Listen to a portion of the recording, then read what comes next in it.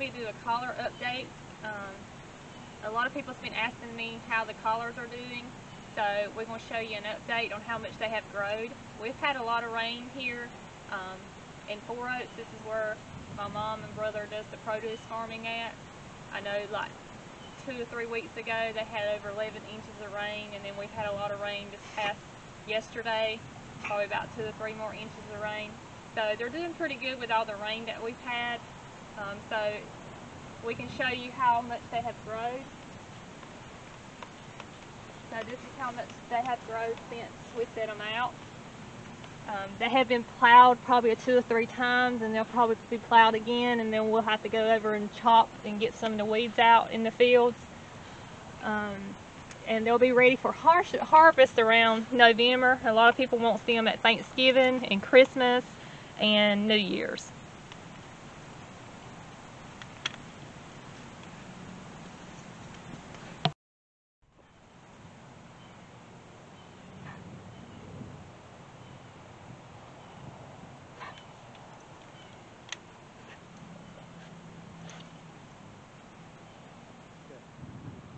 Since we're doing a collar update, I've also wanted to show y'all some pumpkins that my brother grows and some gourds. A lot of people use these for fall decorations.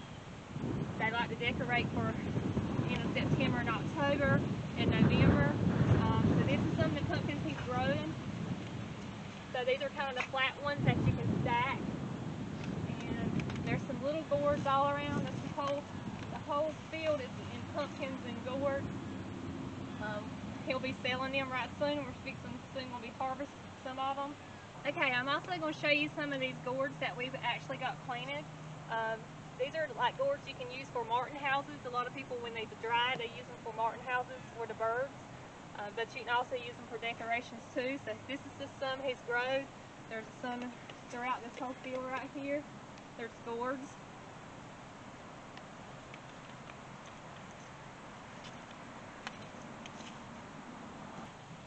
Okay, also he has different kind of varieties of pumpkins he planted. There's either some little decorative pumpkins like the ones here.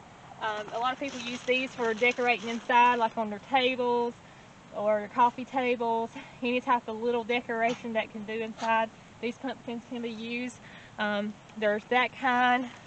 There's also some little, they're all different kinds.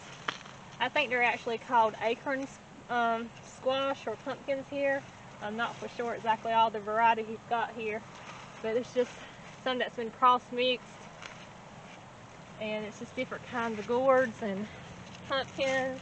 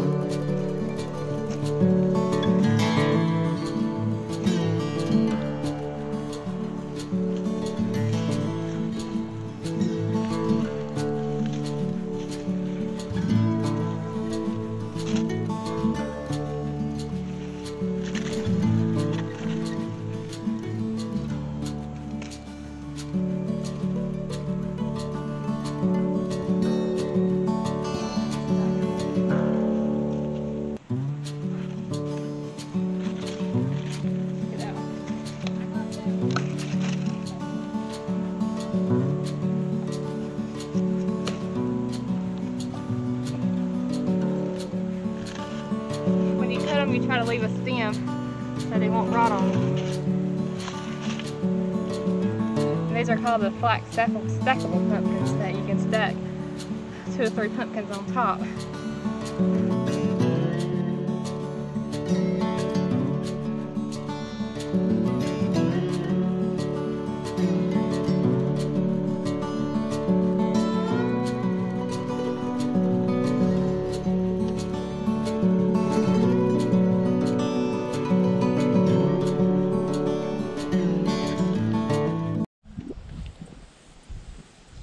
Okay, yesterday we went and harvested some pumpkins. We cut some pumpkins, little pumpkins, big pumpkins, gourds. Today, before I actually put them out to decorate, I usually dip them in a solution that's with water and Clorox. It helps kill the fungicides and the bacteria, so your pumpkins will last longer for decoration.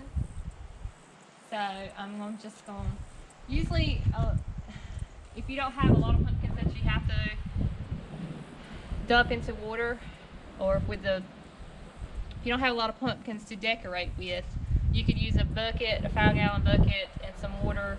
And usually you can do every teaspoon of Clorox every 4 cups of water. But since I've got a lot of pumpkins, I'm using a bigger tub so I can do more and put in it so it'll process quicker. So I'm probably going to put about a cup of Clorox in this tub. Though it's only filled, it's not quite a half full. It's just it's about right here is where the water's at, so it's not quite half full. So I'm gonna probably put about a cup of Clorox in there, and I'm just gonna pour it in the water.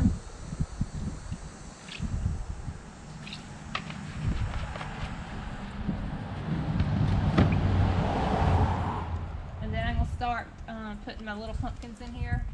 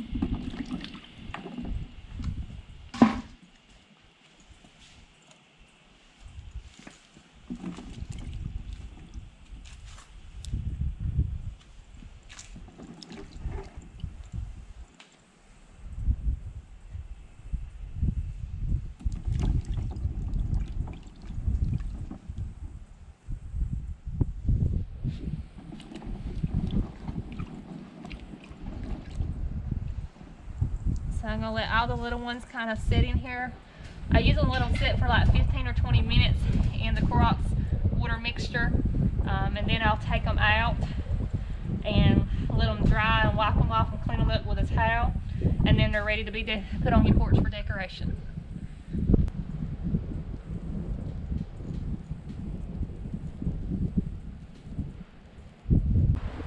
Okay, it's been about 15 minutes. They've been soaking in water and Clorox. So I'm going to take them out now and we'll wipe them off and then let them dry in the sun, and then they'll be ready for decorating on the porch or in the house.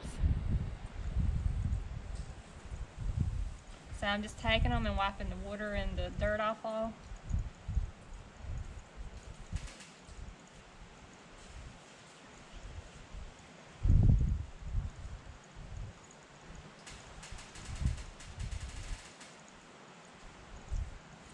So they'll be nice and clean and shiny.